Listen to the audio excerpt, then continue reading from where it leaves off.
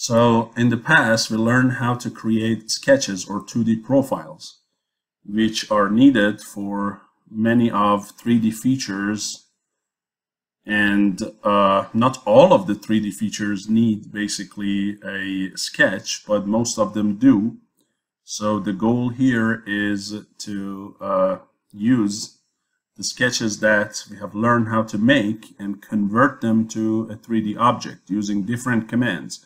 The simplest of all is called Extrude, which basically you have a profile and then move the profile or extrude the profile in a direction that is either normal to the plane of the sketch or at angle with respect to the plane of sketch, and then what you will get is a prismatic surface. Okay, so in a prism, if you cut the object at any height, the cross section is going to be the same. Okay, so what we will get is either a basically right prism or oblique prism depending on the direction of extrusion, but that's what we get. Wherever we cut the prism, we get the same cross section, which is the same as what? The original sketch that you used, right? So if we, let's say, extrude a rectangle, then we get a cube.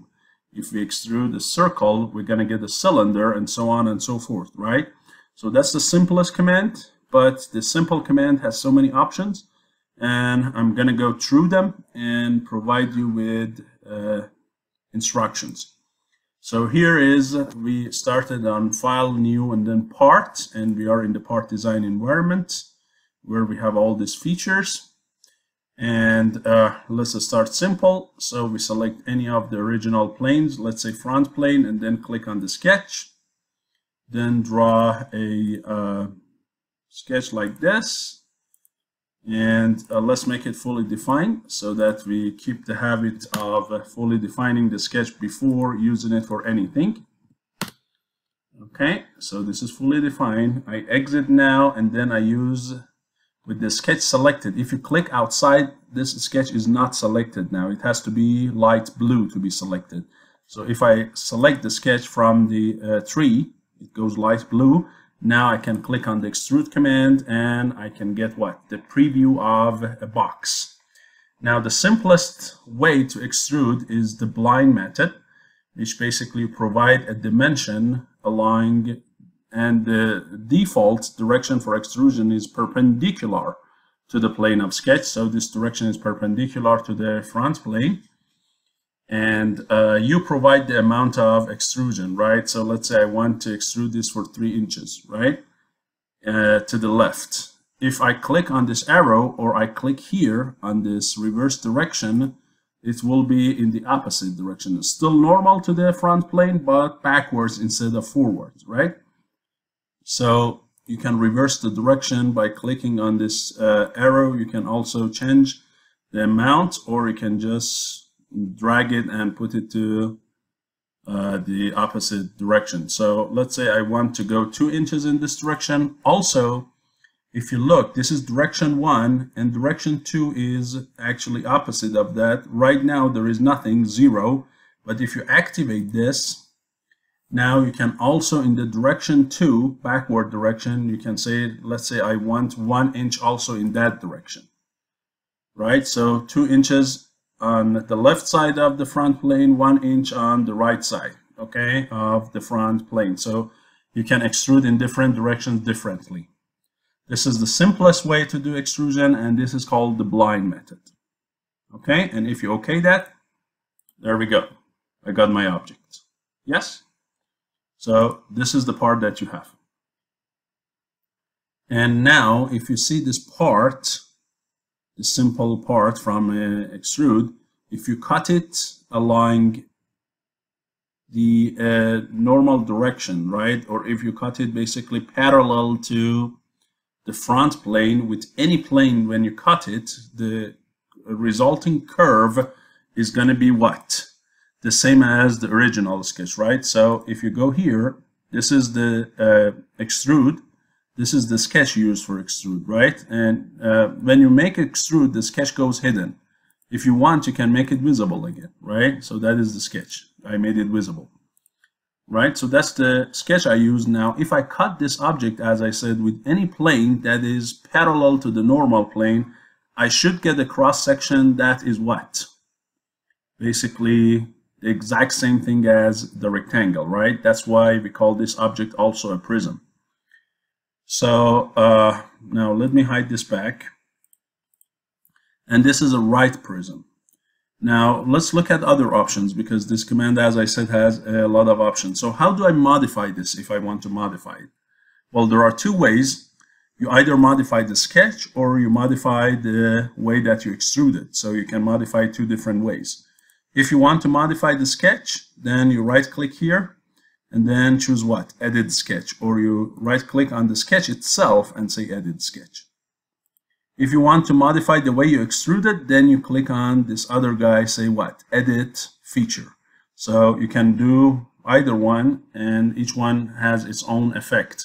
So let's say I want to convert it to a cylinder instead of what?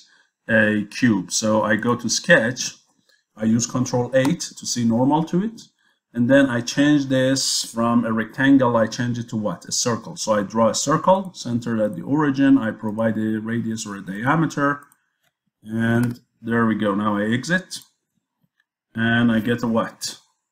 I get a cylinder, right? So that's one way to modify an extruded object, by modifying the sketch. Now, what if I don't want to modify the sketch? I want to modify the way I extrude it. So I right click and then what? Edit feature. Now you see 2 inches on the front, 1 inch on the back. Now I can change those. Let's say I want 4 inches on the front, and I want like 2 inches on the back, right? So I can do that. The other thing you can do is to provide a draft angle.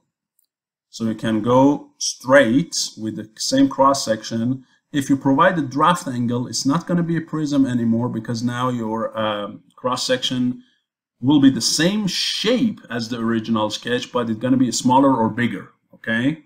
So if I click on this draft angle and say, hey, give me a draft, and then provide draft, right? Let's say 10 degrees. Now this front part will be a truncated cone. If I check this option, draft outward, then it's going to be bigger instead of smaller, like that. Okay, and I can do the same thing for the back side, right?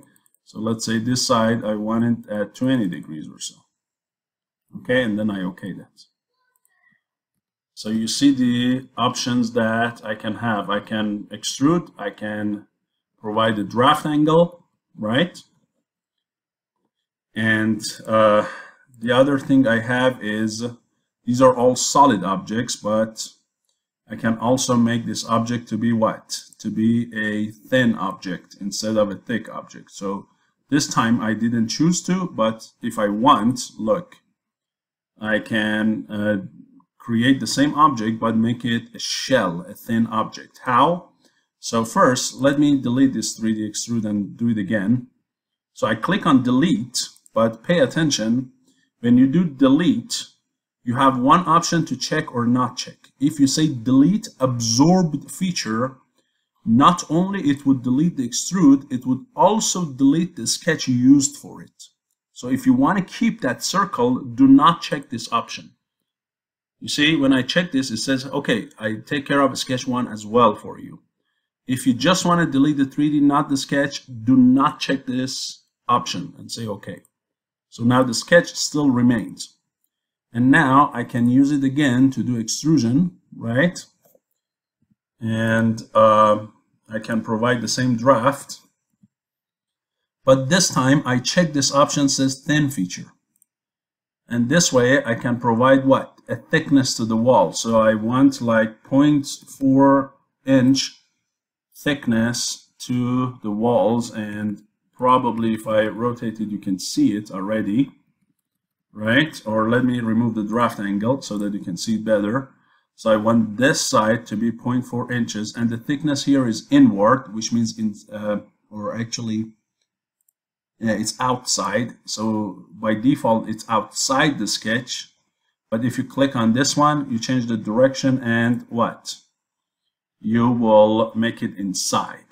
Okay, so which direction of the sketch do you want the thickness? Outside the sketch or inside? You can change that.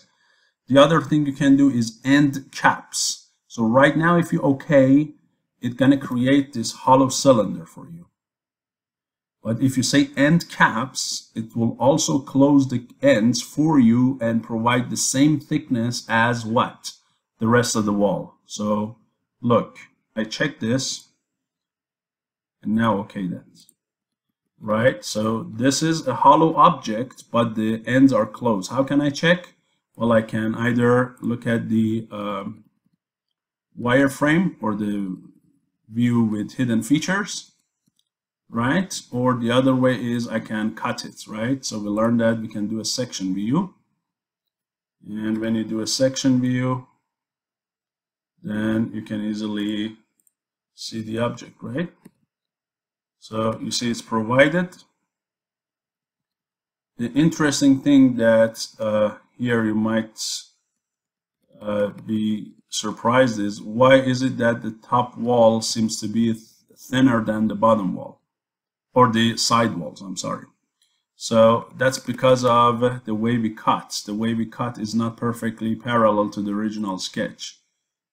Okay, so you have to make sure it is perfectly parallel. Okay, so you have to, looks right to me almost. Still it's not perfect, right? So what is it that when it closes the caps, how much thickness did it use? Because I said 0.4, so the distance between this edge and this edge should be what? 0.4, and I'll show you later. You can use the measure tool to check it. So I want the distance between this edge and this edge, and you see it's 0.43 actually for some reason. And then the distance between this wall and this wall, normal distance, is 0.1. Okay, while again between these two, yeah, it depends on how it is calculating the distance. It is calculating points here, so I can use points probably if it allows me to. Distance between that and this line. Yeah, you see dy is 0.4. So the walls are not exactly 0.4, okay? The walls are 0.1 instead of 0.4. So pay attention that when you do end caps, it has what? Its own option for thickness of the caps. It's not the same as the thickness of the walls, okay? You can choose that separately. So if you want them also 0.4, you provide 0.4 here. Then you would get exactly what you probably expected. Okay, so the caps have their own thickness. Okay, so we learn about caps, the thickness of the caps, direction 1, direction 2, draft angle, and thin feature. Okay, now what if you want basically an oblique prism? So if you remember, in this case I was extruding normal to the front plane, and I would get an upright prism. Well, what if I want what? An oblique. So oblique versus right prism. Okay, so that's the difference. Right, so if you have here this pentagon, do you go straight up or do you go at angle? So far we made this. Now what if we want to make it at angle, right? So we have to provide that direction and make it oblique. How? Let me show you.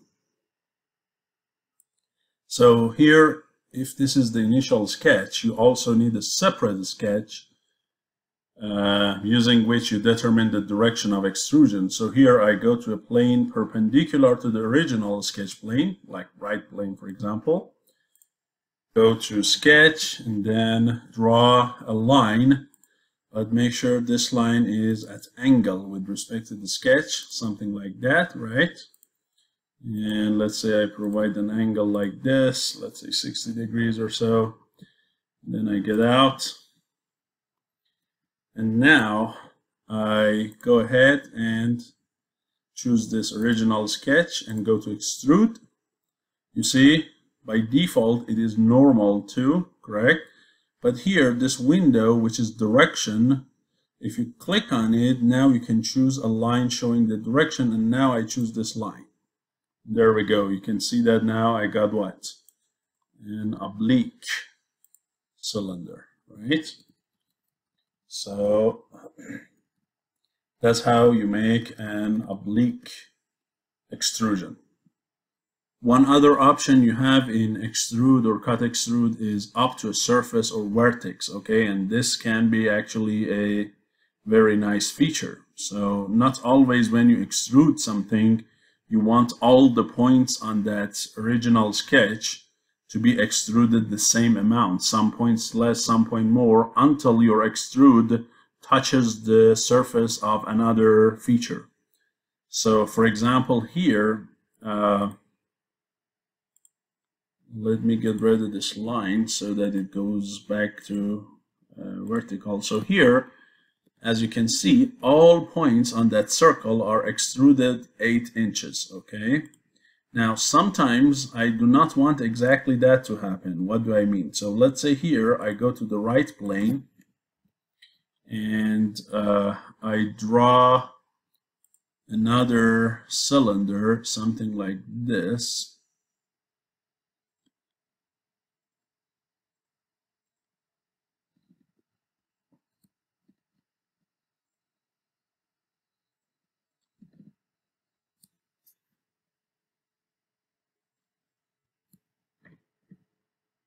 And I extrude this guy, make a cylinder too, like that. So now, if you can see, even if I move this behind the previous one, let's see if I can do that.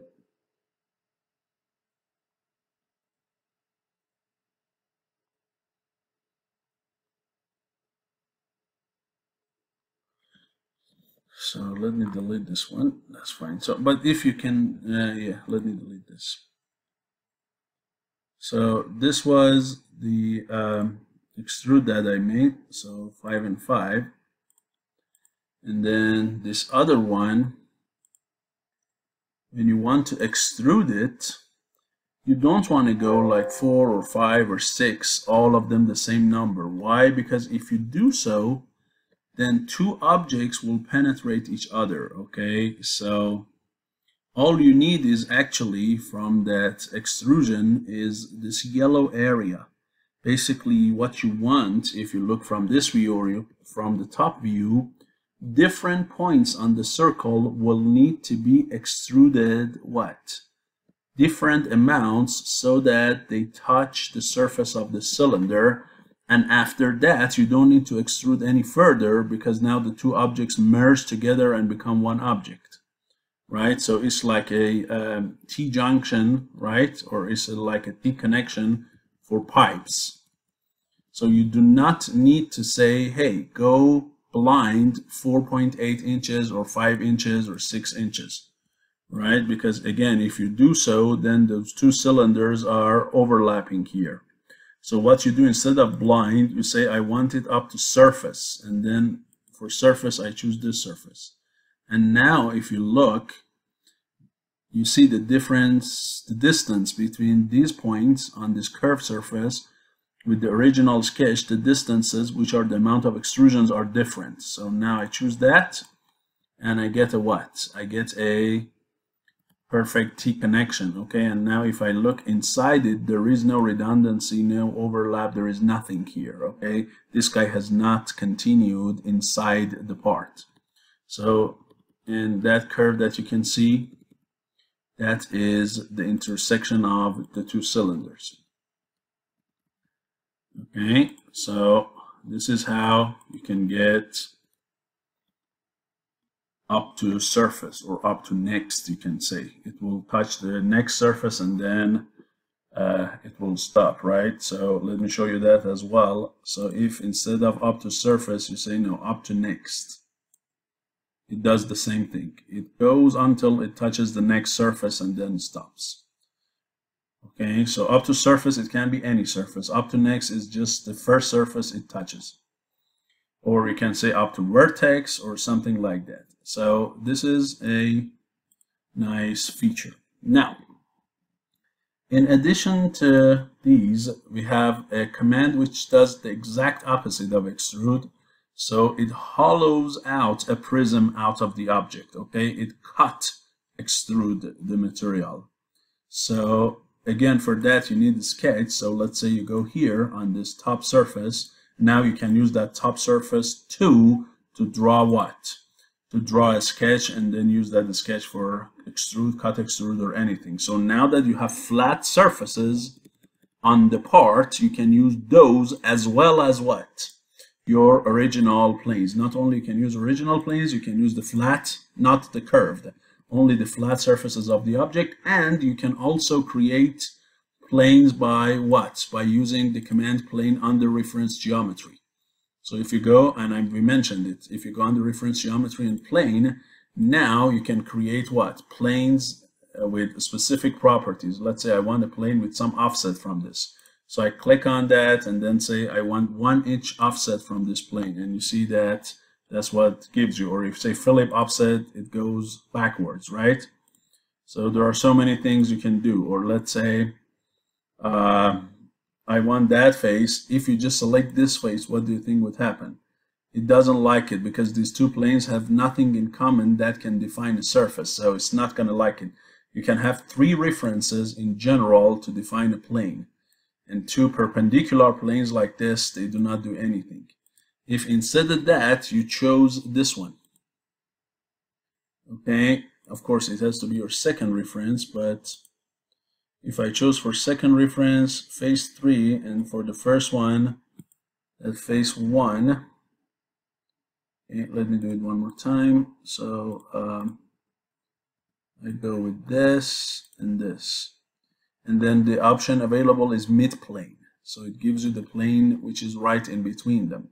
So there are too many different ways to define a plane, okay, as long as you define 3, 1, 2, or up to 3 references. For example, these 3 references can be 3 separate points. If you choose 3 separate points, then you can have what? A separate plane defined by them. Let me show you that very fast. So one of the points we have is origin, this guy.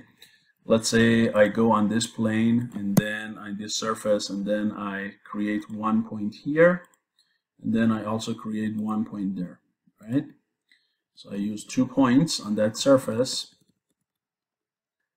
And now look, I go to the actually, I guess those 2 points have to be in 2 separate sketches. I don't think it allows me to select them individually, but we can try. So I choose those 2 points in that sketch. You see, it does not allow me because each point has to be in a separate sketch. So what I do is I get rid of one of the points.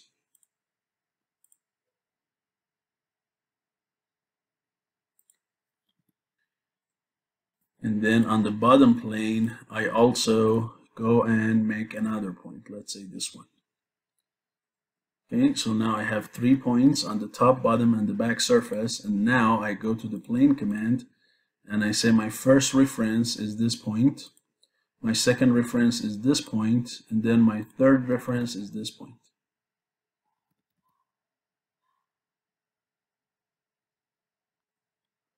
And so it makes sure that your plane passes through what? The 3 points.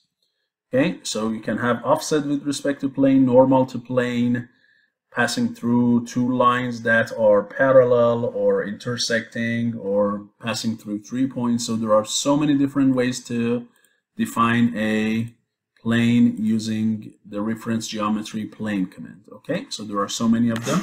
And as we go through this course, I'll show you. Now, here, I just want to do a simple cut extrude. So, let me get rid of those points because I really do not need them. And hide this sketch.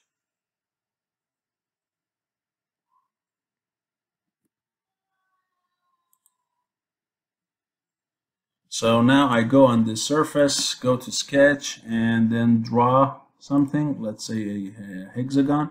Now you see here, I want to make sure the center of the hexagon is the same as the center of the circle. But it does not initially show me the center of the circle, so I don't know where to click. But one of the things you can do is this. If you move your mouse on the boundary of the circle, you see?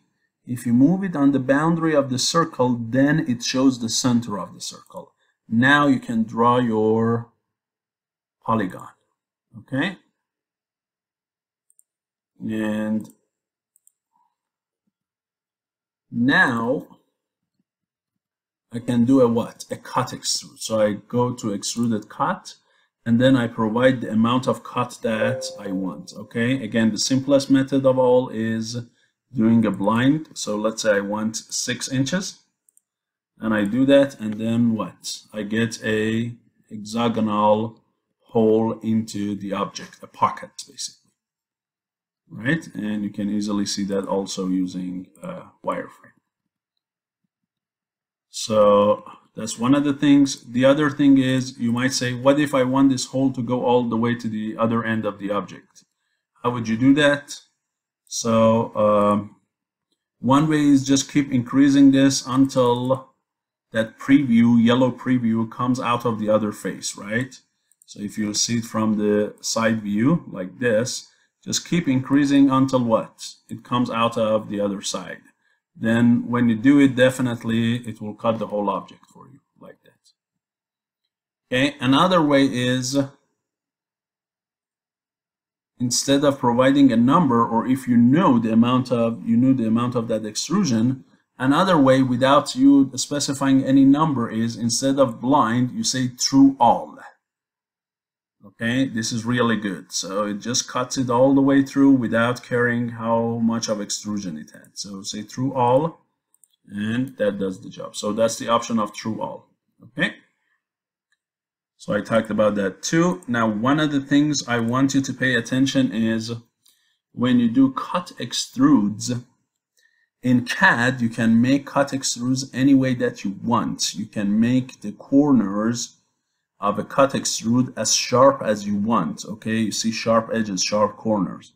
In real life, when you want to achieve that using a basically CNC machine, when the tool goes down and tries to cut this material out, this tool has a radius, and when it passes through corners, that radius of the tool will be there. You'll never get rid of that radius, so you always have a fillet at the corners. How much is the radius of that fillet? Equal to the radius of the tool. Okay, so you can never in real life get super sharp corners. Okay, with CNC machines it's impossible. Okay, with printers you can get much closer, but with CNC machines it's not doable. If it's a very small, thin part, then there are some cutting presses that you just press on the object to get it, but that's assuming most of the time that this cut is through the whole object. If it's just a partial cut like this, probably even those cutting press machines are not going to work. So you have to resort for a metal, you have to resort to CNC, and CNC can always give you a rounded corner. So just keep that in mind. Plus, sharp corners, when you design them in real life, they cause something called stress concentration, which increases the stress in the part and reduces the actual life of the part. So the part with sharp corners would fail and would break much faster and easier than the ones with round corners. So it's not really good practice in your design to have sharp corners. Okay, so here, instead of this, I might prefer what? Whether I go to the sketch I used for the cut extrude, right, and use this fillet and fillet the corners, right? So let's say here 0.2, and then maybe this one as well, right, and this one. So I show you 3 of them, and then get out. Right, so now you see these 3 edges are rounded. This one, and this one. These three is still sharp. Now, not only you can modify the sketch of the cut extrude to make a sharp edge rounded, there is also a similar command in 3D, a similar command called fillet. And this command is used to directly apply to the 3D without having any sketch. So I just click on the fillet, and then I choose the edge that I want. So I choose this edge, and I can also choose this edge, and then I can also choose what? This one. I provide the amount of radius for the fillet. We'll talk more about this. And then there we go. You see? And now if you look at it from the top, there is no difference between these fillets. The ones that I did directly with the fillet command, the one that I modified the underlying sketch. Okay, now I want to jump a little bit forward and show you another way to create hollow parts, and that is the command shell. Okay, so let's talk about shell. So in this case, let's say I want to make this really like a pipe. Okay, so I want to hollow out this the parts, the two extrudes, and make it like a hollow shell. So let me get rid of this cut extrude and the fillet. So I right click and delete. Okay, like that. And then, so how do I do that? Well, I need to go here and then create a circle, right? So I choose this boundary here and then go with offset inward, and then let's say I want the thickness of 0.4 for the walls, like that. Inward, and then I cut extrude this through all. So I get this one hollow. Then I go here and repeat the same thing. And again, so I choose this one, 0.4, reverse, get out, and then cut extrude this one. Just make sure you do not cut extrude it too much that it cuts the other part. And there we go. So now I will get this pipe here.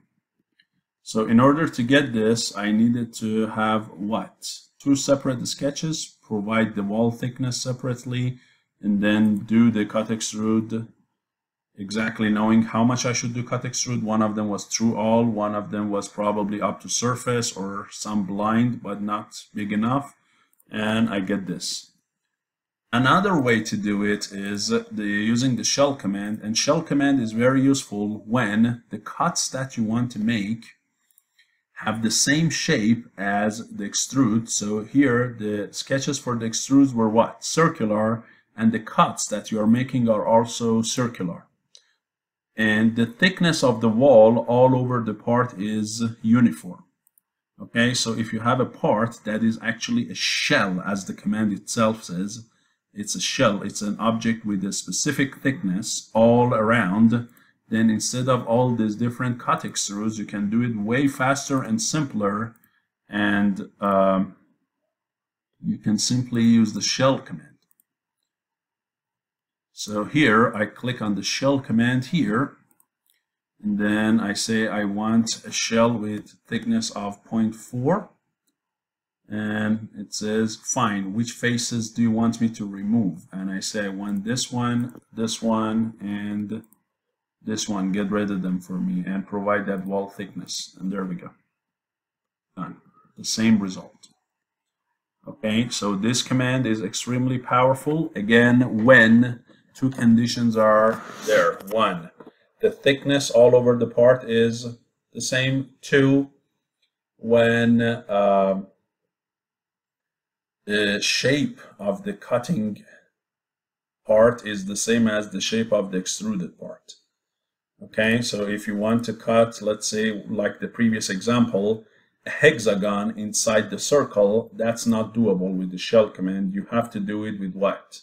With the cut extrude command. So cut extrude is more powerful in general, but you can cut as much as you want, not necessarily all the way through the object. So you see cut-extrude is more powerful, but of course you need sketch. Shell command does not need the sketch. Another thing you have, so we learned that if you want to modify an extrude, basically you can either modify the sketch or modify the way that you extrude it, right? So edit feature or edit sketch. There is another way that you can also modify extrude, especially the orientation of it or the location of it, by editing the plane of the sketch. Okay, so sometimes, let's say here, I go to the front plane, right? And then I create a simple cylinder like that. Okay. And then you look back and see, well, actually the cylinder was vertical. In other words, instead of me starting the sketch on the front plane, I should have started the sketch on what? On the top plane, and then extruded upward. So I chose the plane for the initial sketch wrong. I started on the wrong plane. What would you do in that case? Would you delete everything and redo it from scratch? No, you don't need to. If that's the only problem, you open the object to see the extrude, you open the extrude to see the sketch of the extrude, I'm sorry. And then when you right click on that, next to edit the sketch, you have another option. It says edit sketch plane. So you click here and then says, well, I did it on front plane. What do you want? So here you click on the feature manager and then say, well, actually I wanted it on the top plane. There we go. Yes, so that is a very good way to change the plane of the part. Okay, so that is very, very useful. Okay, so I mentioned that one. The other nice thing that we have is draft. So let's talk about draft. And the other thing I want to mention is, I guess I mentioned delete and absorb feature, but I need to talk about suppress one time. So before that, let me talk about the suppression, and then we talk about draft. So here, I made this object, and again, I can go on the top plane and create something, right? Then cut it out.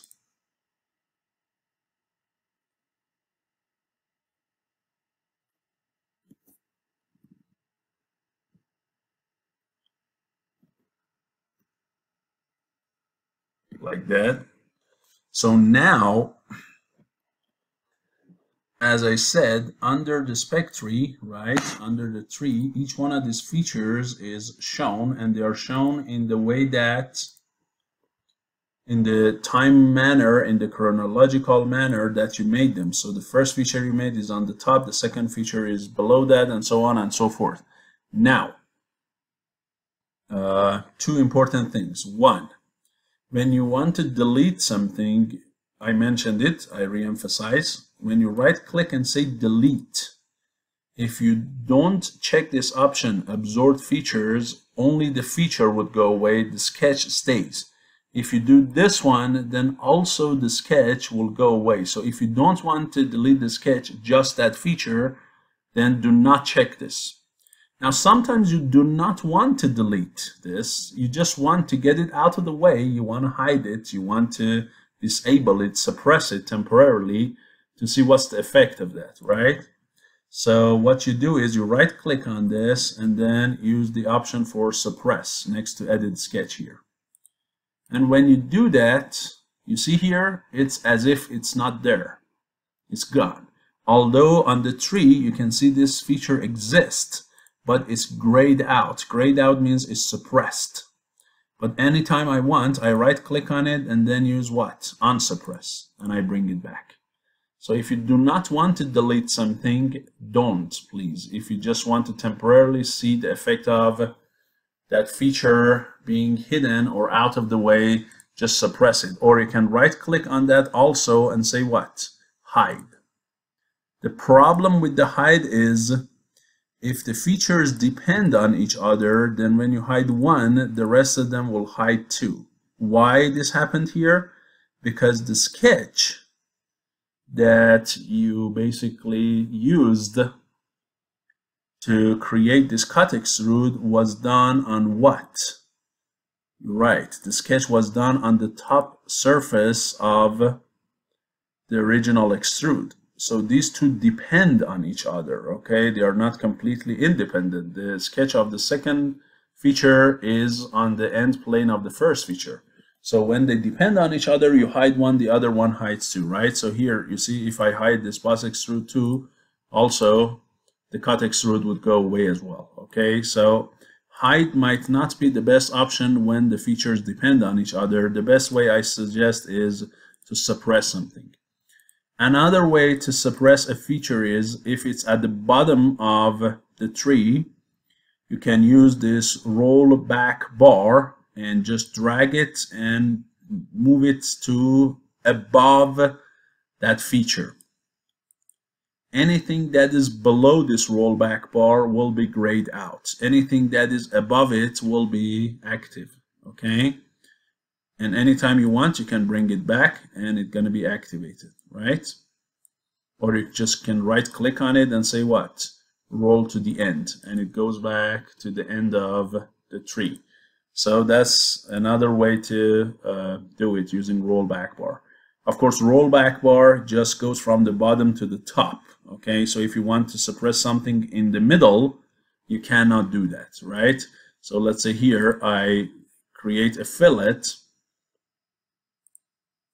Now I want to suppress this one. I cannot do it without undoing the fillet, because if you see, when I go up, first the fillet goes away, then the cut extrude. But somebody might say, well, don't mess up with the fillet, just get rid of the cut extrude. So you right click on the cut extrude and suppress that, but the fillet stays. So to me, using the suppress directly is way better than the rollback bar. Okay. So I talked about that. Another thing that matters a lot is reordering these parts if needed. So what do I mean by that? Let me show you. So let's say here, when I wanted to do this cut extrude, instead of using this elongated hole, I wanted to use another sketch and then do the cut, right? So let's say I wanted to go here, or even not on this plane, on another plane. So let's say on the top plane, and I wanted to use that sketch that I'm making right now and use that one for the cut. Okay, so I delete this cut extrude, or not even delete it, I open it up with edit feature, and then here the sketch that was this guy, I want to change it and say no, use that rectangle that I just drew on the bottom face, right? So under selected contour, if you go, this is actually your contour, right? But no, I do not want this. Actually, what I want is the rectangle, right? But you cannot even see that rectangle here. You just made it, but you cannot see it, okay? You can see it here if you go to the feature manager design tree, and then you can see there is some sketch here, but you cannot select it. You see, I click on it, nothing happens. Why? Because in the order of the tree, this sketch is made after I made this cut extrude. So if I want to modify this cut extrude, I cannot use the sketch that comes in the future. You cannot go in the future, okay? It's like traveling in time forward. You cannot do that. If I want to be able to use that sketch, this sketch should have been made before this cut extrude, so that now I can choose it as my sketch of the cut extrude. But since it made afterwards, I cannot use it unless I drag this guy and bring it, what? Reorder. I move it behind or before the cut extrude, if it allows me to. Yes. So I moved it up. Now it seems like this one is made before the cut extrude. So now if I go to cut extrude, okay, instead of that sketch, I want this one to be my selected sketch. So let me use this one instead. Okay, and let's see. So if I choose this one instead, if it allows me to select that and get rid of this, let's see if it can cancel that for me, or I can actually delete that. That's fine. Delete the feature only. Well, no, it's not a good idea. Let me keep that. So I want to use this as my reference, so I go to cut extrude, then I can use this. The problem is the sketch plane is up here, and that guy is not on the sketch plane, so that causes some issue unless I project this onto my sketch plane. So when I go here to edit the sketch, I use that one and then use convert entity, and then get let me first get rid of the elongated hole, and then I use this one to project it. Now I can use this one as my profile. Okay, well, again, look, if this sketch was after the extrude, I cannot use it. I cannot even do that convert entity. Look here. If I go here and try to edit that sketch, look. You see, I cannot access that rectangle to project it onto this plane. Why? Again, because that one is made after the cut extrude. Okay, so the order does matter. So if I want to use something here, I move it behind. And now, as I said, I can get rid of this and I can project that onto this plane, and there we go. Yes, so the order does matter. One of the things, as I said, important is draft. So let me add one about reordering items on the tree. Okay, so I will add one more thing for you here to have my notes complete. One other command you have is draft, and draft is to provide angle to the faces if you haven't done it, or if you just want some of the faces to be drafted. What do I mean by that? Let me show you. So here, let me make this a cube instead of a cylinder so that I can demonstrate it better.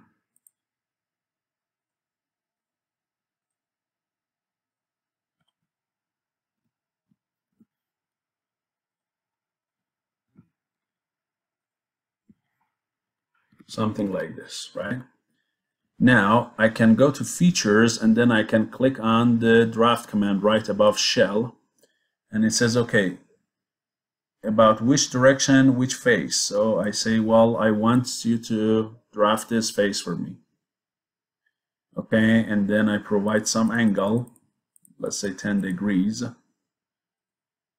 Now it did not accept it from me because I did not provide the draft direction. So I say, well, let's choose here, if it allows me to select an edge, because that's a direction you need. Can I use this for the normal? Yes. So it should choose the normal to that face as the direction of the draft angle. And now let's see. Here we go. Yes, so I gave it 10 degrees draft angle. Right? You might wonder, the extrude command by itself give you an option to do draft, right? You remember that the extrude command does give you a draft option that you can see here. What's the difference? When you do draft here, all of the faces of the extrude will be drafted. Right? So you see here, if I say 10 degrees, all of the faces will be drafted like that. But what if I only want one face or 2 or 3 faces, not all of them to be drafted? What would you do? Well, that's what I said. You choose the face to be, or faces to be drafted.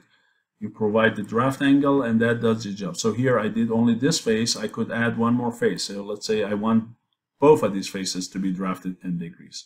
There we go now. Yes, so 2 faces drafted. The 2 others are not. Correct? You can easily see that.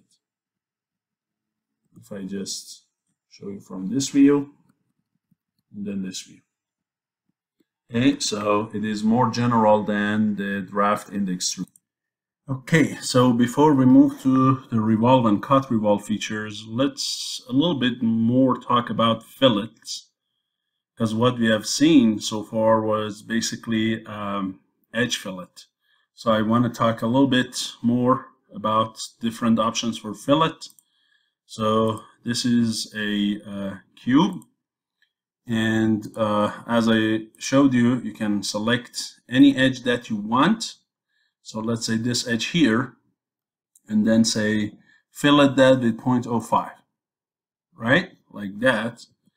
Or you can select several of them if you want, and do the same thing. Now, those edges will be filleted, the others won't.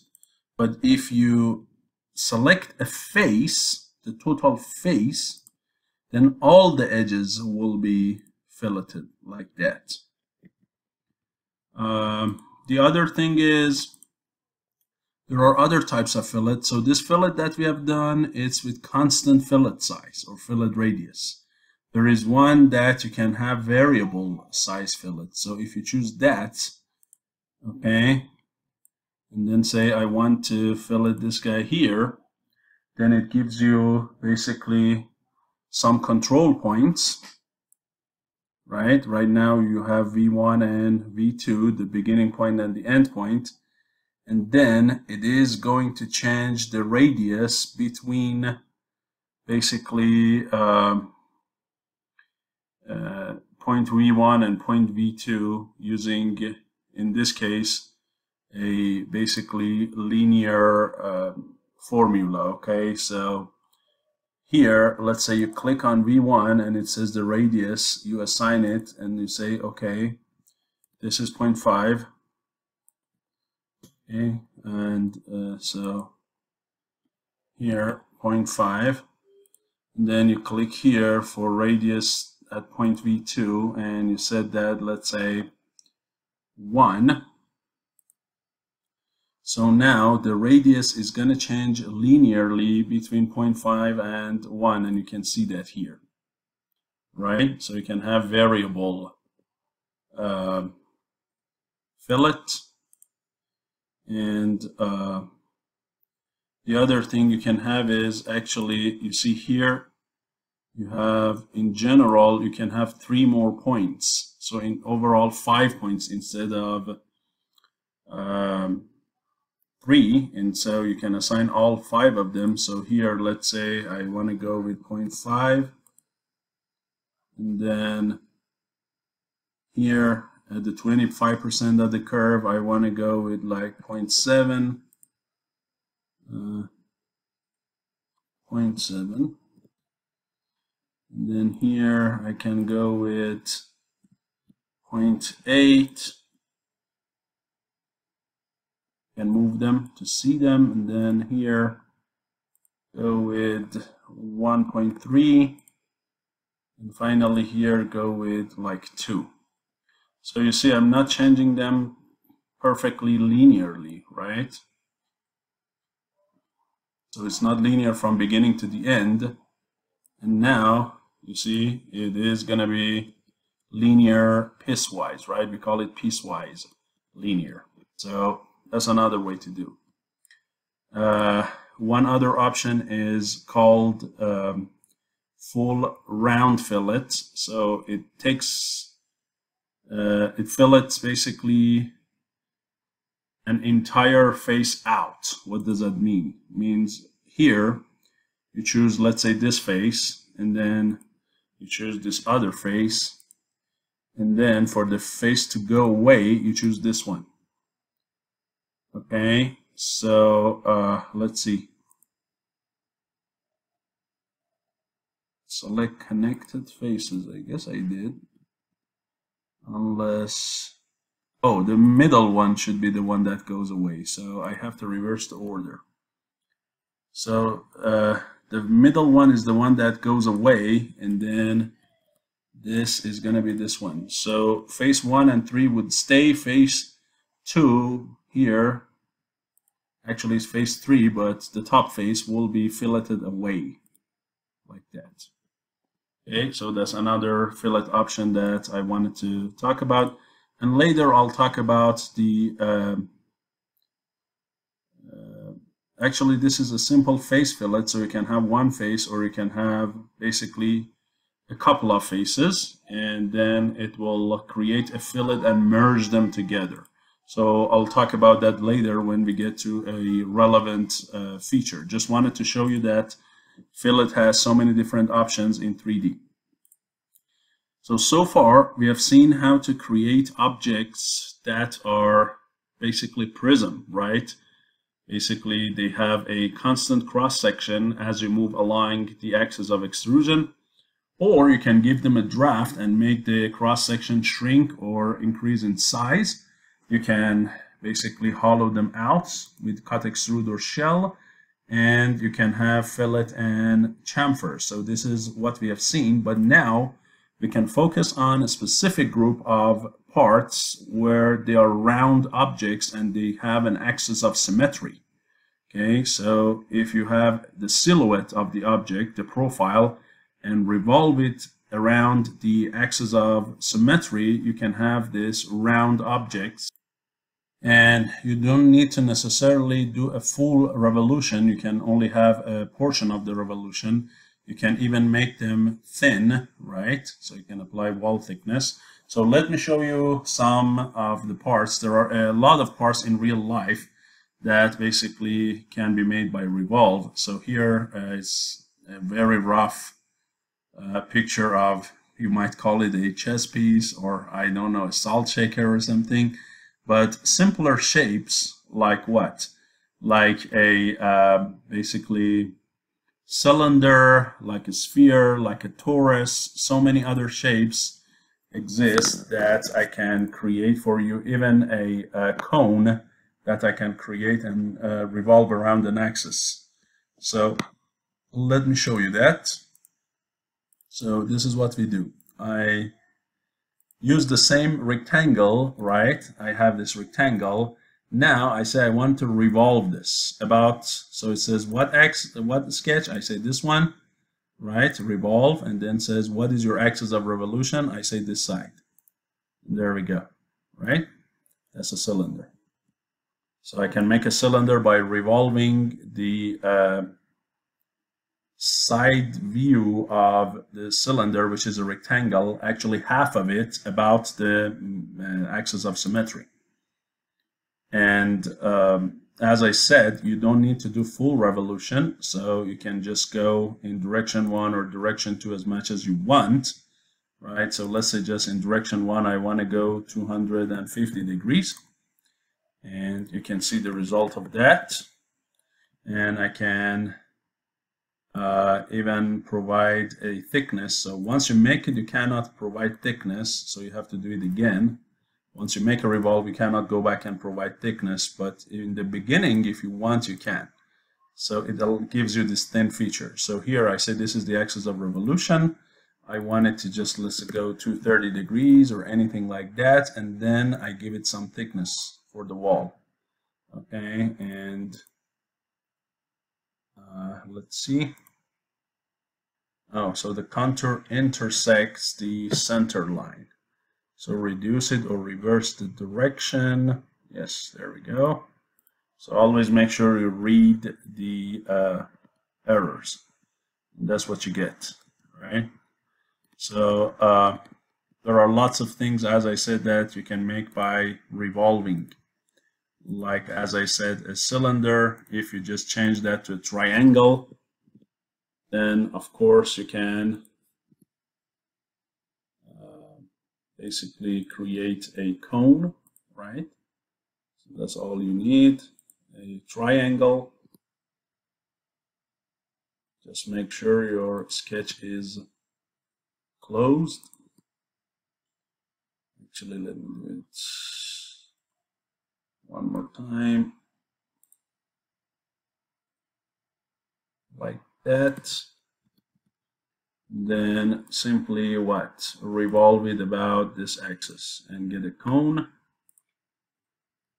If you make that sketch a semicircle closed, so something like this, a line and then a 3-point arc like that at 180-degree angle like this, so then you get what? A sphere. If you make it half ellipse, you can get an ellipsoid, right? So there are lots of things that you can do. Now, if you want a torus, like a donut shape, basically, what you need is a circle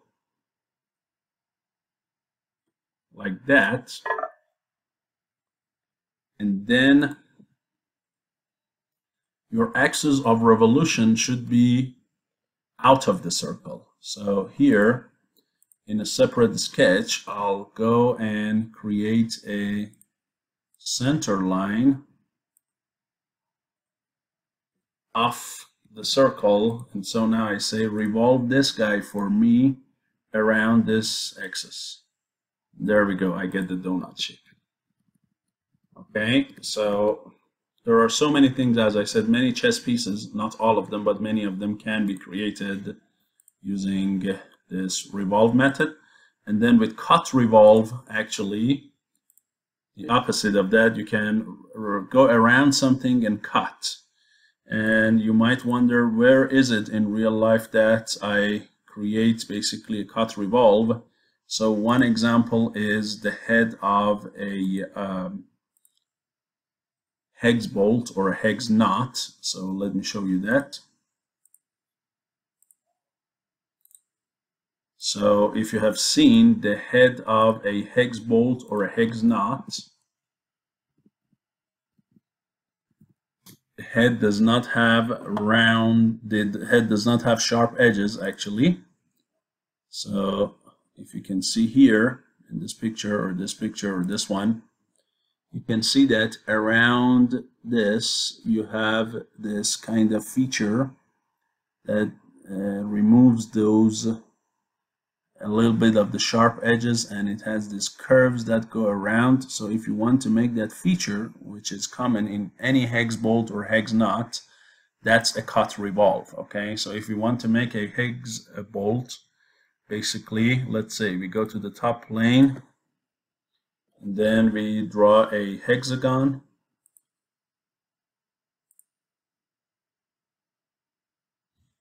Make sure that one of the vertices is right above the origin, like this. Okay, and then you extrude this to make the head.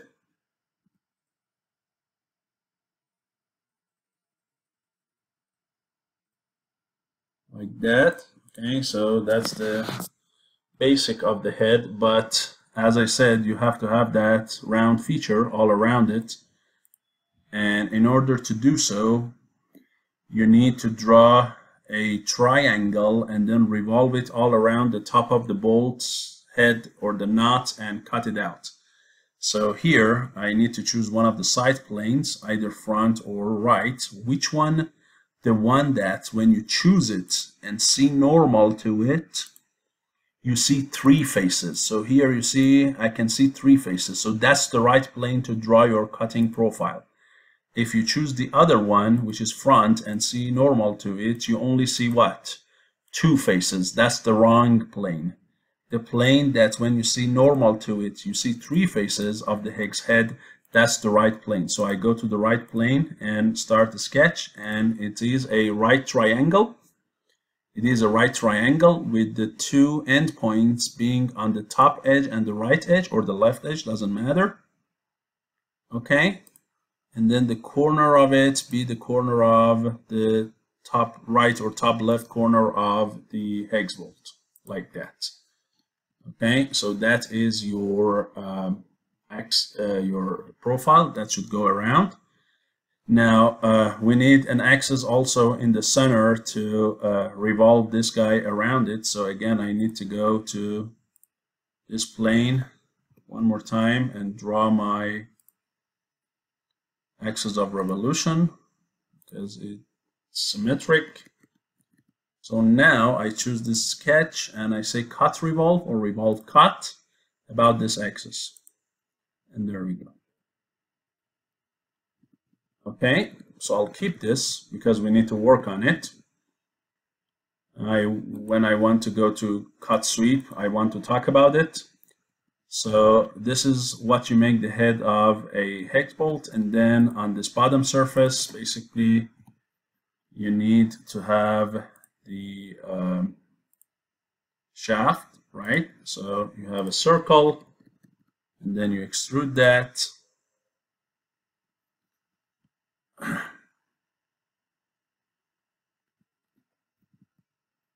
Something like this. Of course, these all have dimensions. I'm just doing it rough. So this is going to be the very basic of a hex bolt, and also the bottom of any hex bolt has a chamfer. So you need to do a chamfer at this bottom edge, not face. Actually, face here does do the same thing, so it does not matter so much. That was too big. Again, these all have dimensions. When we talk later about parametric design, I'll talk about them. So here we go, right? So this is just the rough draft of thing, and actually here also it is not super sharp like this. So here you also have a small fillet. Okay, so that is the base. And then I'll show you later how to create the thread on this guy. So anyway, that's revolve and cut revolve. Now, before I get into sweep and cut sweep, I want to talk a little bit about curves, which is an interesting feature of its own in part design, because we'll need that later, especially helix and not a spiral, helix. So let me at least talk about helix, and then we'll go through the rest of the examples. So if you go here, so let me make a new one. I'll keep that hex bolt. If when you're in the features tab in the part design, you have reference geometry where you can define plane, axis, coordinate system, and so on. And you also have curves, where you can have curves through XYZ point. We'll talk about this in the next lecture in parametric design. And you also can have helix and spiral. So helix and spiral are basically two different things. Helix is a 3D curve. It's not a 2D. You cannot draw it in the sketch. Okay, in sketch, if you know the formula, you can do a spiral, because a spiral is flat. But helix is not, okay? And I assume everybody knows the difference between them. So helix is basically a circle that also moves up and down as the curve revolves. But spiral is in the plane and just the radius of it changes, right? So just want to make sure everybody knows that so you can exactly see. This 3D curve is helix. This 2D flat curve is spiral. So, and both of them can actually be used for torsional springs. So in torsional springs, okay, that you use in toys, in many other applications, you have both of these guys, right? Both of these shapes can be used to create what? And that's what I said. In a torsional spring, which is this one, this is a helix, and then this is what? A spiral, and this is also a helix, and this tension spring is also a helix. So I want to create a helix right now and make a compression spring like this, show you how you can make it, and then probably you can do the spiral one yourself. So as you can see, when I click on helix and spiral, first it asks me to choose a plane for the base of it. Let's say I choose the top plane. And then you need to draw a circle that is the base of the helix. So let's say I draw a circle like this, and I get out. And then if I see in 3D, now it is trying to build a helix on the top of that circle. So basically when you look from the top, the helix and the spiral are on the top of each other if you don't give it a draft angle, you see? But when you look from the side, circle is flat, but helix keeps going up. Now, there are different ways to define the helix: pitch and revolution, height and revolution, height and pitch, and so on. So typically height and pitch are good ones, or pitch and revolution. Pitch here is the distance between each point and the next corresponding point. So basically, if I come here, right, or if I go here, so the distance between each point and the next point, right, the next corresponding point, the distance between any point and the point on the next elevation, basically, this distance is called a pitch, right? So from here to here, here to here, here to here, here to here, okay? So the bigger the pitch, the wider the turns are, and the spring is gonna be like it is already stretched. So here you provide the pitch. Let's say I go 1 inches, right? So you can clearly see the effect, right? When I make it bigger, you can see what's happening. And then you tell it how many revolutions to go. So you can clearly see this guy is keep going up. Let's say I want 5 revolutions, right? And then you can change your start angle, which actually I can show you here probably. So look at the start point. When I change the start angle, it basically is the angle between the line that connects that point to the center with respect to a fixed reference. Okay, so you can choose any angle that you want for the start angle. You can also give it a taper angle, so you can make the radius of this circle, each circle with respect to the next, the radii to get bigger or smaller. Okay, so you see, I can make a tapered spring like that, and you can make it taper outward or taper inward. Okay, so there we go. I got this helix. Again, pay attention that helix is a 3D curve. You cannot make it in Sketch. Okay, now if I want to make a spring, the next thing I need is I need to have a profile, and the profile, whatever the profile of the spring is, let's say a circle, that circle has to follow this helix. We call it sweeping, and create the spring. So the next step is to use a new command called sweep for creating basically a swept surface, or you can do cut sweep to cut something, and I'll do cut sweep later for thread of the bolt. So here, first I need the profile to follow this curve, the guide curve. On which plane do I draw it? Well, it should be on a plane that is normal to this helix at some point. So I need a customized plane. So I go on the reference geometry and click on plane. It says, okay, what's your first reference? I say helix. So now it says, okay, do you want it perpendicular? That's the only option I have. And you say, fine. And then says, where do you want to point it along this normal to this helix at which point? You say at the beginning point or the end point. You have 2 points to select.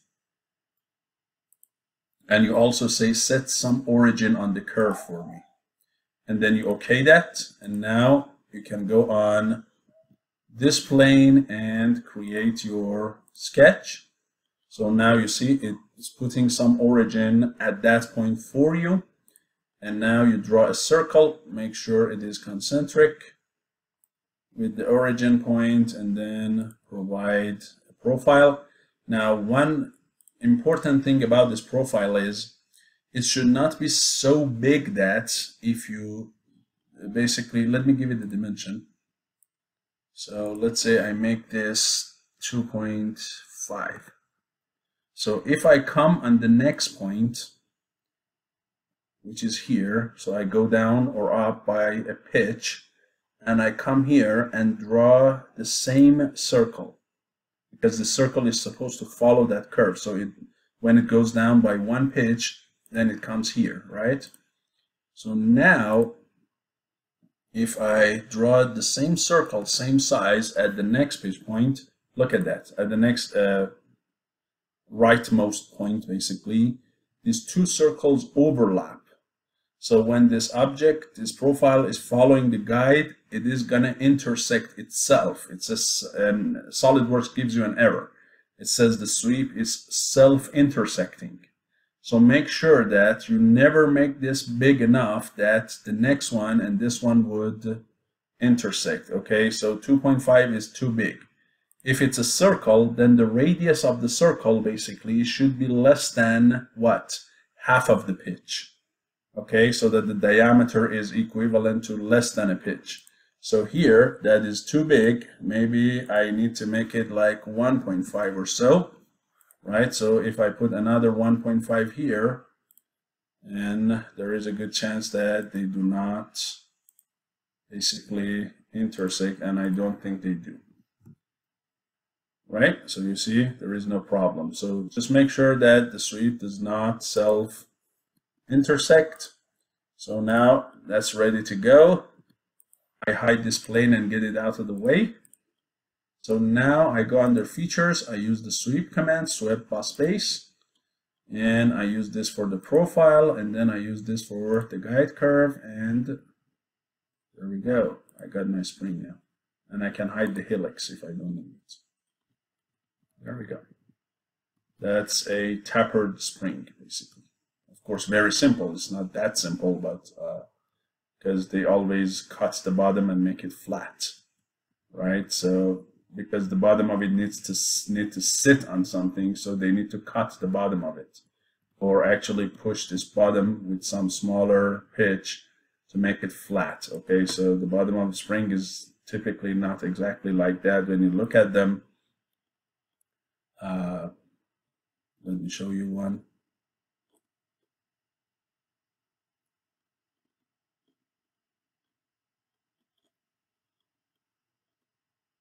Where is my spring? I just saw it somewhere.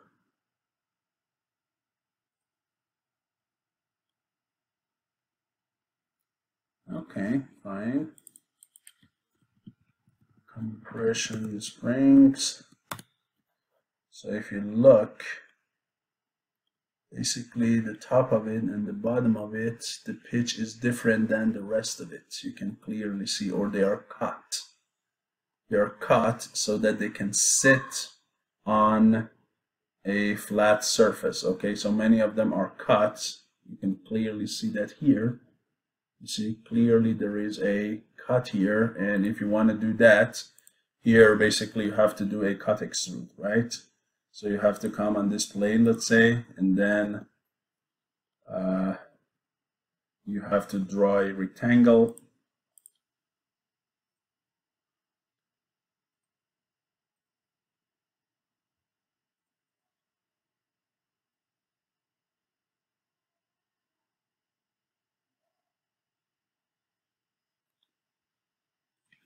And then you do a cut extrude. Okay, that cuts the entire object. So I guess if I go this way and go through all, that should do the job. Although to make sure, I can also go direction 2 and go through all. And you're gonna get something like this. Okay, it's not perfect, but this bottom part is flat, it can sit on something. So this is a sweep. Now a cut sweep basically does the opposite. The profile follows the guide and cut something out. And that's something that you can do to basically create the thread, right? Whether on a shaft or inside the hole, right? To do tapping or die, that's basically what it is. So let me show you that on this bolt here. So that's what I want to do. So first I need a helix. And for the helix, I need a plane to start the helix on. So what I can do is first I create a plane on which to start the helix, and I make it a little bit above the chamfer plane here, so I make it a little above that. And now I guess this one is good to use for the circle of the helix. So I go under curves, helix spiral, my plane is already set. All I need is to use a circle, and I guess the circle is already good, right? That's the circle of the shaft, so I choose it and then use convert entity. And here we go. The helix is there already.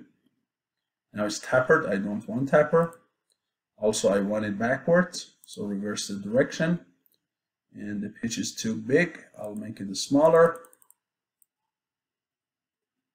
Probably an inch would do the job for me. And then I use more revolutions. 9 probably. Okay, or if I don't want to thread the whole thing, then I bring it down. Not all bolts are threaded all the way to the top. Maybe 6 thread. Okay, so that's my helix with the radius exactly equal to the radius of the shaft. I don't want this plane, so I'll get it out of the way, hide it. And now I create a customized plane, which is normal to the helix at this beginning point. And I ask it to set origin for me. Now I go on this normal plane, I create a sketch, and then I draw my cutting profile, which typically is a triangle. Okay, so I can use, if I want an equilateral triangle, I use a polygon, and then I change the number of sides to 3 instead of 6. So I click here, and then I draw a triangle, again, not too big that it overlaps with itself, right? Something like that. And then make this line vertical, right? And many threads, they also have this tip point curved or cut out. So many of them are kind of like this actually. They are not pure sharp unless they are wood screws. So if I want, I can get rid of this part. So they are actually trapezoid. And now I go to features and then I do a swept cut. And it says, what is your sketch? I say this trapezoid. What is your guide curve? The helix. And yeah, it goes a little into the chamfer, but I can fix that. That's fine. There we go. Now you see clearly here that was not big enough, so I did not get a nice thread. Threads, they all have dimensions, and I can easily change that, so it's not a big deal. All you need is to change your cutting profile. Okay, so it's not basically big enough. You have to make it big enough to give you sharper cuts. Okay, so you might need to increase the size. So let me choose this to be 1 inch, probably too big. But anyways, I'll move this to here. Let's also give this a dimension, 0.8. Okay, let's see now. Okay, a little better, too deep.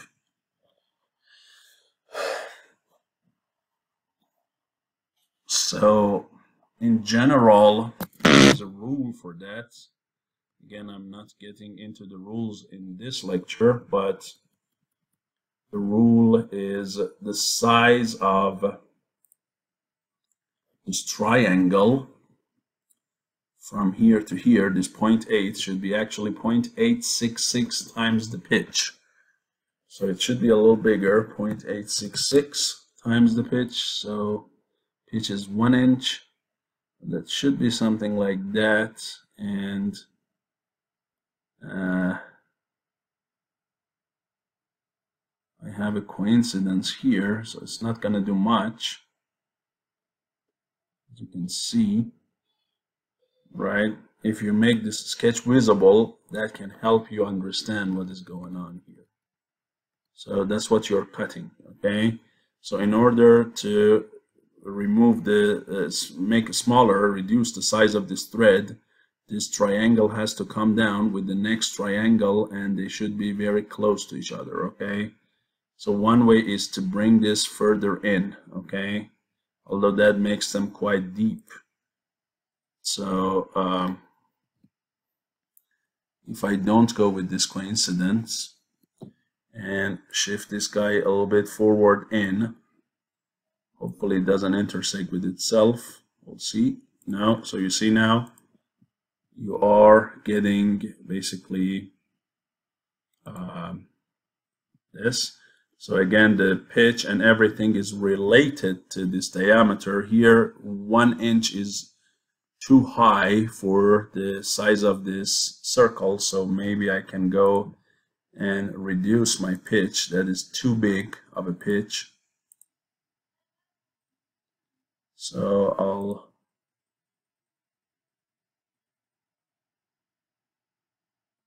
okay, and now you're gonna get error most probably because your triangles are too big, they intersect with themselves. So don't be surprised if you do. That's why this guy is thinking. I don't think it can find a solution. You have to go back and update.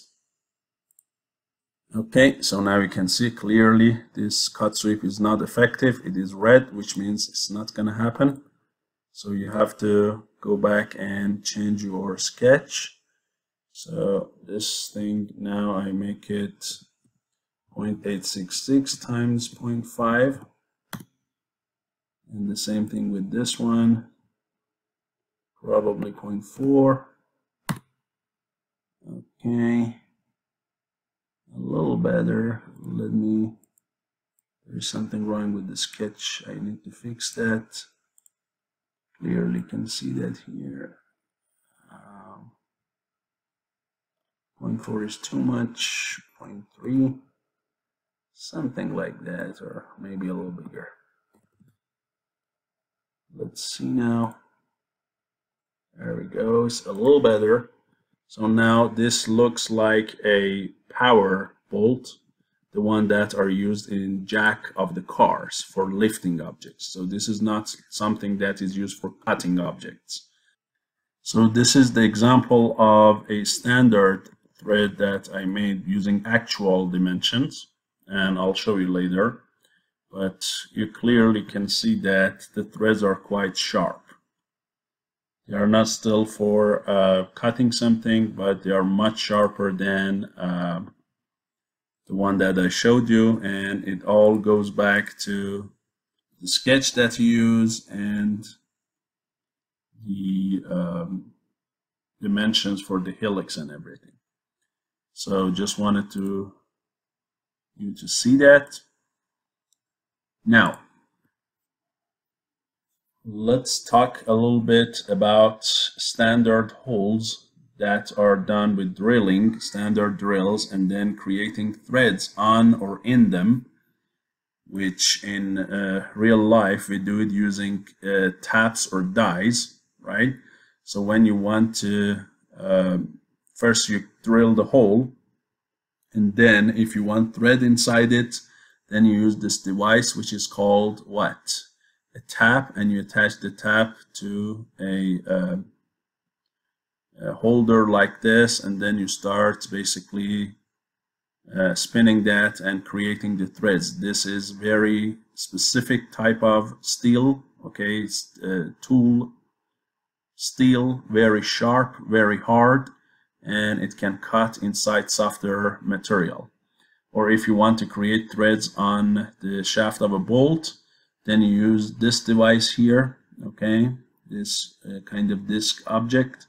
Inside it, it has threads. We call it a die, and you put it again inside its own holder device, and then you spin that device and create the threads. Again, the material for the die is like tap. It's hard tool steel, okay? It's way typically harder than the bolt or the internal surface of the nut. So this is how you do it in real life. Now in SolidWorks, when you want to create threads, as I said, a simplistic way to do it is,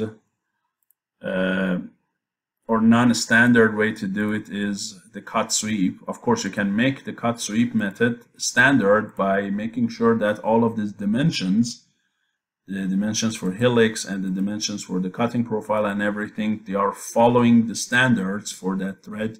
Then yes, you can actually make a standard bolt or a standard nut just using the cut sweep method. But if the shaft is of standard size itself and you want a standard thread, the one that you find in stores, if you want to create those, then the hole command or the thread command allow you to create those without you doing any cut sweep. So they do the cut sweep by themselves and give you standard threads, okay, the one that are used in industry and you can find on the shelf of different hardware stores. So without going too much into detail, I just tell you a little bit about some terminologies about threads, because we need to know a little bit at least about them before we can make them. So if this is a thread, let's say this is a bolt that has threads, as I told you, this is actually a helix, right? And then the angle between the tangent to the helix and the normal to the axis of revolution, we call it the helix angle. Then, as I said, the distance between each peak point to the next peak point or each root point to the next root point, we call it pitch. Then we have the angle of the cutting profile. If it's a triangle, we call that angle the thread angle. Most of the time is 60 degrees, but not always. The distance between the tip of the thread to the bottom of the thread, we call it depth of the thread. The diameter from basically root to root, we call it minor diameter. The diameter from tip to tip, we call it major diameter. And then the pitch diameter, which is the average of the two.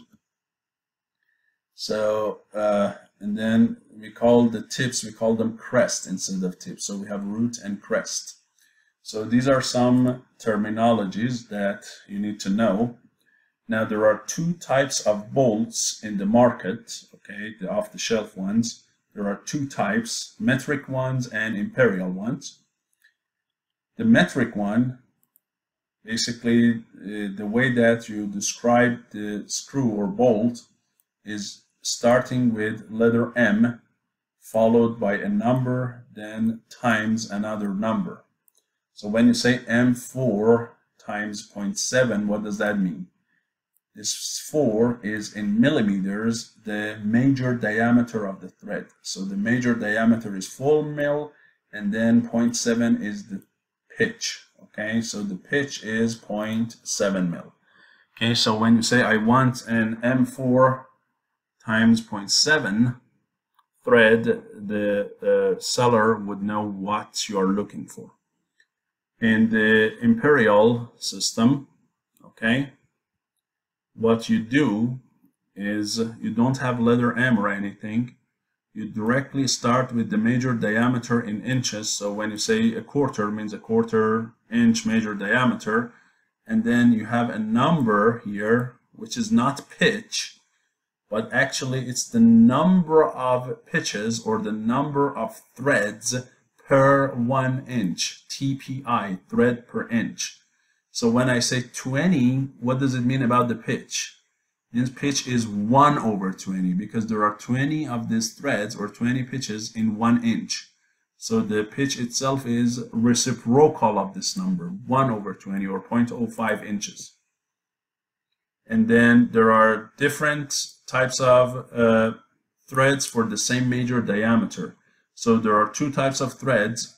They both have the same diameter, but one of them has a bigger pitch, one of them has a what? Smaller pitch. The smaller the pitch is, the finer the thread. So the category with smaller pitch but the same diameter, we call them UNF or unified fine thread, and the other one we call them unified coarse thread, UNC. Okay, so just wanted you to know about, if you want to buy a thread, a bolt or a nut, whether it's metric or the imperial system, which nomenclature you should be using. What is a tap? What is a die? In some terminologies, right? The other thing that is important before I talk about the hole and thread command is tap drill charts. This is really important. So if you want, let's say, an M4 thread, right? Let's say you want an M4 thread inside the hole, correct? So the major diameter is 4 mil. You want to create this thread inside the hole using a tap.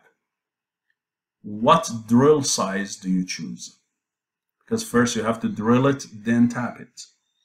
So if the distance from tip to tip of this tap is 4 mil, right? It's M4.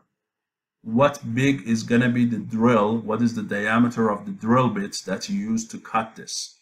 Is it also going to be 4? Well, of course not, because if you make it 4, then this tap will do nothing on it, right? This hole should always be a little smaller than what? The major diameter of the thread. Otherwise, when you send the tap in, it's just going to pass through it and come out from the other side. It's not going to touch any of the metal or any other material it is, and it's not going to cut. So the drill should be a little smaller than major diameter, okay? For example, let's say if you have basically a metric, I just said M4, right? So if you have M4.7, correct? What is going to be the drill size that you would use? And it tells you that the drill size for that should be what? As you can see here, the drill size for it should be 3.3. Okay, so you're not going to drill it with 4 millimeter drill bits. You drill it with 3.3 millimeter drill bit. Okay, or in equivalent in inches, that's going to be your number. Okay, so it's very important to know what drill size you choose for what kind of thread.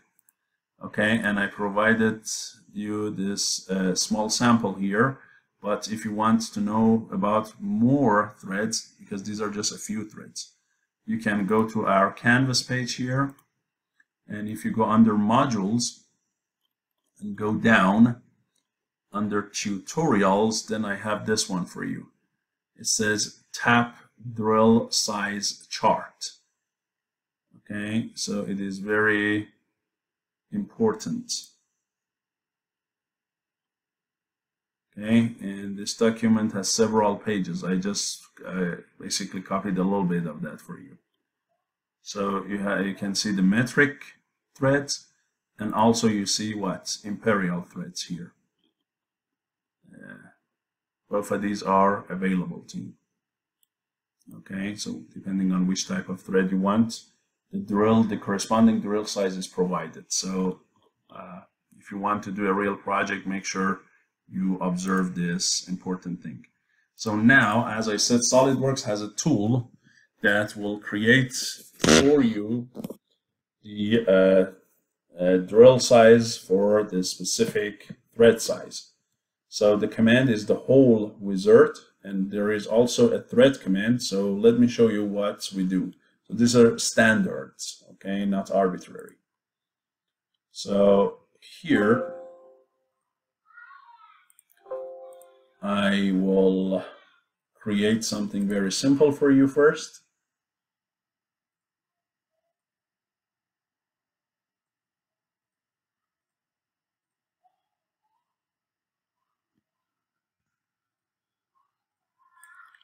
And now, instead of me using a cut extrude to apparently make a hole, you know, when you drill a hole, the bottom of the drill is not like cut extrude, right? So when you have a drilled hole, the bottom of it is conic shape, right? If you can look at the bottom of a threaded hole, the bottom of it here, the bottom of it is actually conic shape. It's not just flat. While when you do cut extrude, it just goes directly flat. Okay, unless it's a true drill, so the drill bit comes out of the other side of the part, then yes, there is no bottom. But if it's just inside the part and it's not completely through, then the bottom of it is conical. Okay, so if I want to have a drilled hole, not just a simple cut extrude, so what I do here is I use the hole wizard right next to cut extrude, and then I choose one point. Later I'll show you how to modify the location of it. So I want to create a hole on this top surface, and then here there are two tabs. One is position, which you have to define the location of it. If you want, I can show you right now. So you click on 3D sketch, and now it says, okay, where do you want to put it? So you are using the point command. You put it here, right?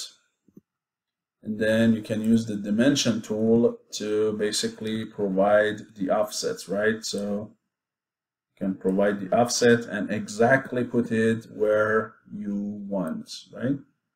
So again, pay attention that the sketch is simply a point. And you provide dimension offsets for that point, and now it is going to be there, right? So that's the drill. Now it finished it, so I go back to modify the specifications for it. So I go back here, modify, so that is the drill hole, but I don't want it like that. So you go down under type, you choose what type you want. Do you want a simple drill hole? Do you want a countersunk? Do you want a counterbored? And so on and so forth. So what is counterbored or countersunk here? These are for when the head of the bolt or the screw, you want it flush with the part, okay? So when you have a bolt or a screw that is moved inside the part, you basically, on the top of the drilled hole, you create a truncated cone cut or a cylindrical cut. This is counterbored, this is countersunk. And then the head of the screw will go inside this and becomes flush with the rest of the surface, okay, instead of just sticking out. So counterbored and countersunk, keep that in your mind. So that was that option. So let's say I want a countersunk, and then it says, okay, do you want ANSI inch? Do you want asymmetric? Let's say I want asymmetric. Then it says, okay, what type? Let's say I want a flathead screw. Then what is the size? I say the size I want is an M10, so 10 mil basically diameter, and then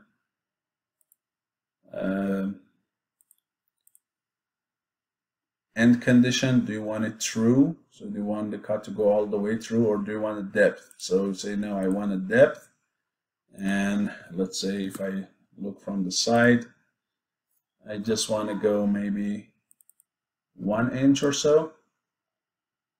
Okay, right? So we can clearly see this is going to give you a standard hole, and let me show you. That's the standard hole, and if I look at the wireframe, I can see it a lot better, right? So this is the countersunk hole that it has created for me. Yes? but it does not have threads, but I can create a thread as well using the thread command. So you expand under the whole wizard command and you choose the thread command, and then you choose the top edge of the cylindrical surface you want to create a thread inside, and then you go and choose the type. So I use metric, make sure it's tap, not die, because it's an internal thread. And then that was 10 mil diameter, so here I choose M10, and you see M10 has 3 different pitches, 1.25 and 1.5. so this is the fine thread, this is medium thread, this is coarse thread. Let's say I want a coarse thread, right, or I want a fine thread, it doesn't matter. And then it determines exactly what you need to have, and then you okay that. There we go. These are your threads inside